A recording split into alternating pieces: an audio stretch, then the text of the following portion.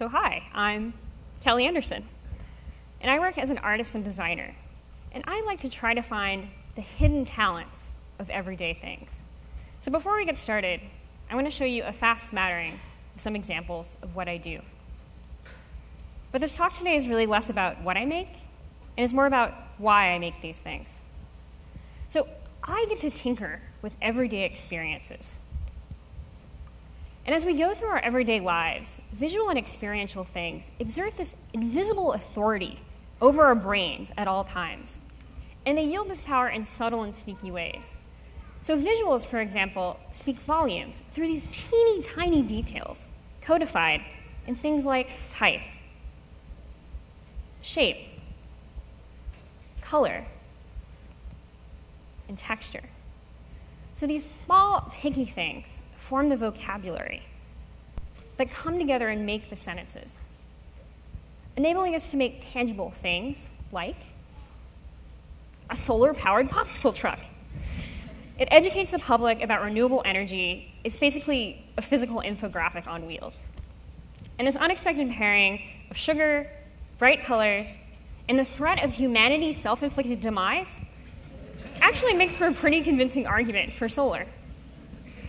So, people arrive at experiences like these with expectations. And when we make things, we're actively choosing what to do with those expectations. And in my work, I want to create disruptive wonder. I want to confound these expectations. Because I think that everyday, fundamental things and experiences frame reality in a way that we often take for granted. So the small things we make can work to reinforce our assumptions about the world. Or small things can come out of left field and jar us into reassessing our complacent expectations about reality. This doesn't happen often, but when it does, it's awesome. Because then these small things act as sort of a humble backdoor into understanding a reality that's infinitely surprising. So as a little demonstration, back to the most basic and fundamental part of myself again. My name, KelliAnderson.com, spelled out in block letters. This is how people find me in the world. It means me.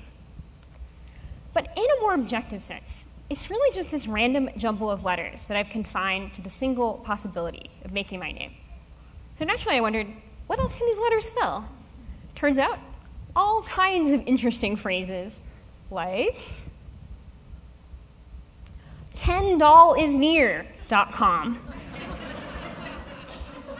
A little bit creepy, and a colder melon skin.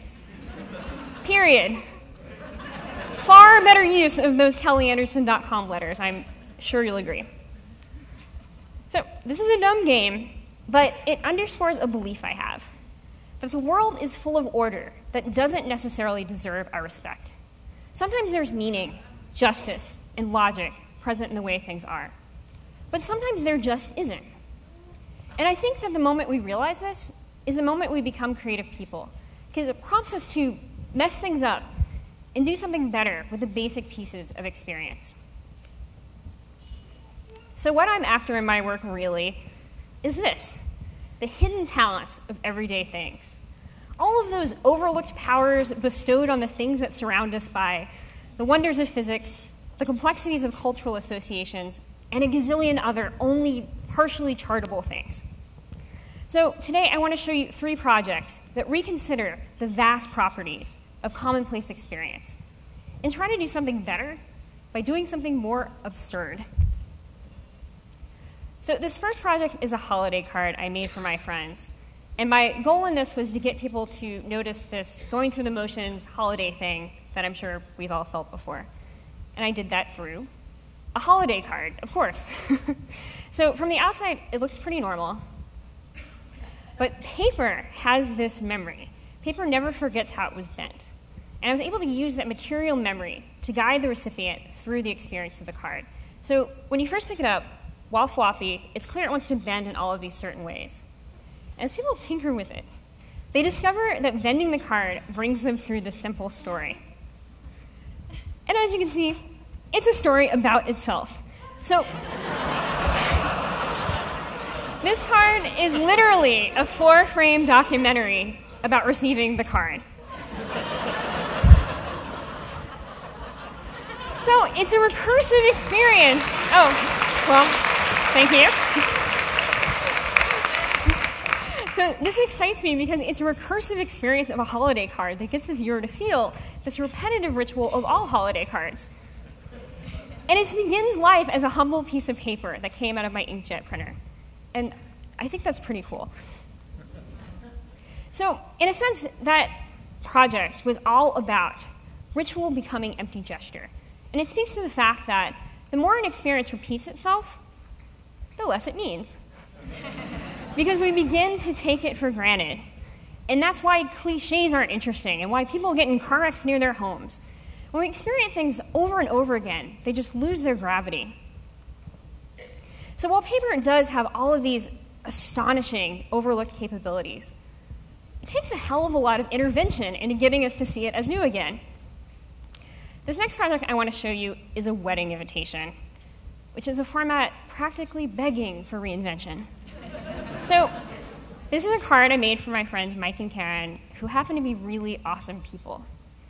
Far more awesome, in fact, than the format of wedding invitations, so it was a really good excuse to push the boundaries of this format.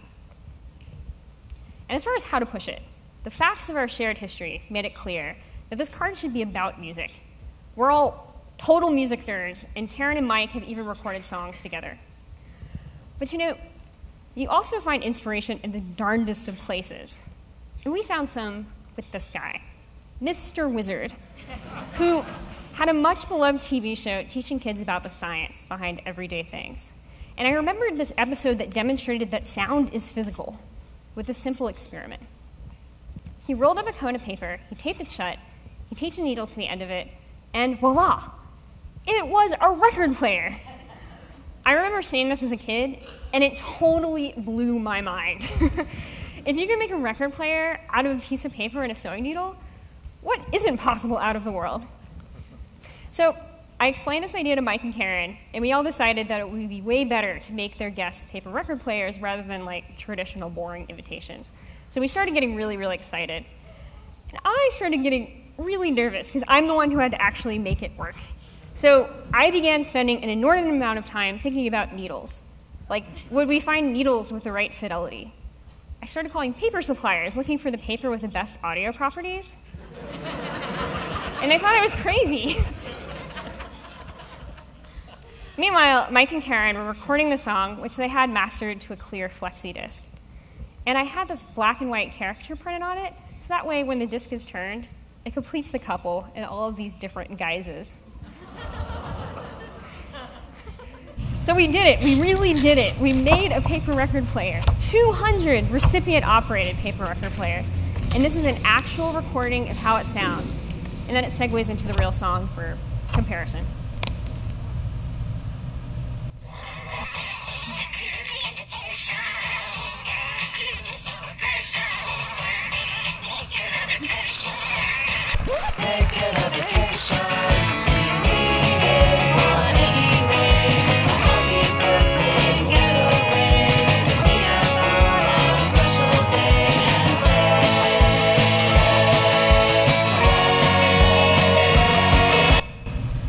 We were so excited when we finally got that to work. And I was excited that we uncovered this hidden talent of paper in the process.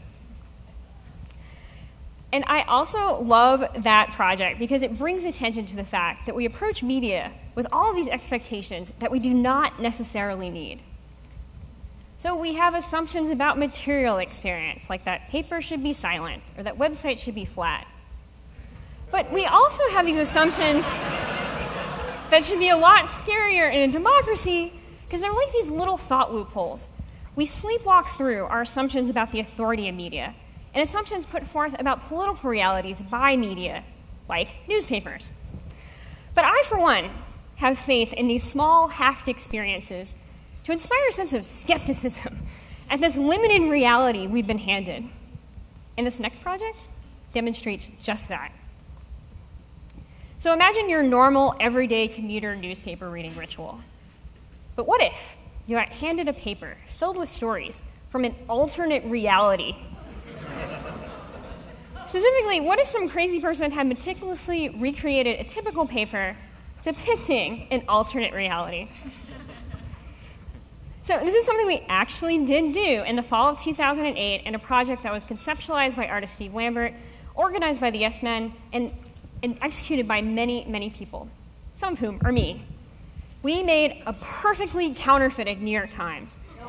We didn't ask anyone for permission, we just did it.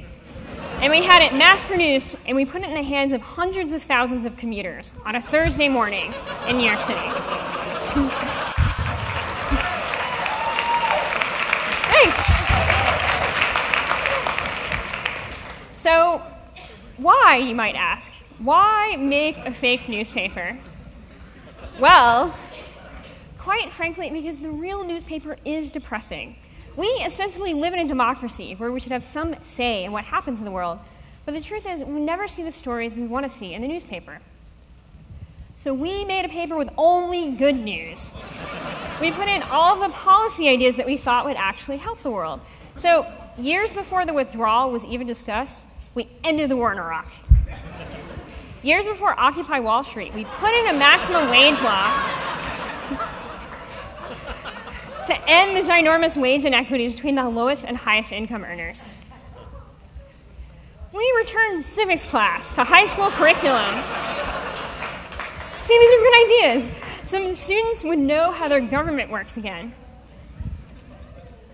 So there's a very important difference between these two papers. While the real New York Times has this slogan of all of the news that's fit to print, we offered a more forward-thinking message of all of the news we hope to print. And that's because our paper is post-dated 6 months into the future. So when people were handed these on the street, they were literally getting an artifact from the utopian future, sort of a blueprint for an attainable utopian future brought about by this very important idea of popular pressure. And our hoax worked perfectly. We suspended people in this strange mental space because while the stories in the paper couldn't be real, it just felt so perfectly, impeccably real. So here's a video showing, yes, we did that, showing the first few seconds of conflicted belief, where people could feel for a moment what...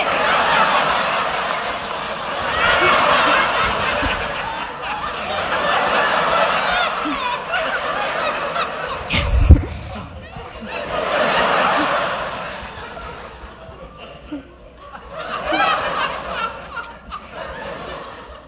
This guy's good.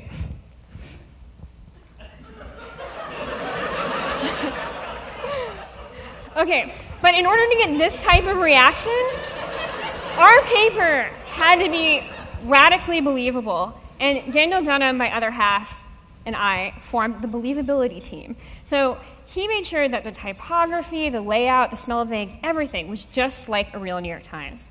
And I supplied fake advertisements from the utopian future. So we decided that the utopian future would be the perfect venue to help these companies who had done wrong in the past start making amends for that wrongdoing. And we do this through the vocabulary of their own advertising.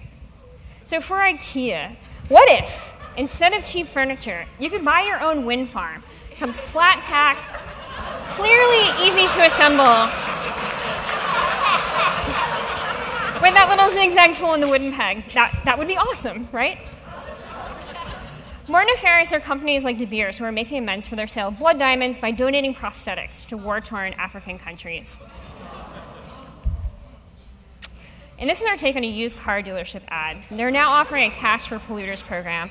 So now you can trade in your car for a non-polluting type of transportation. A bicycle.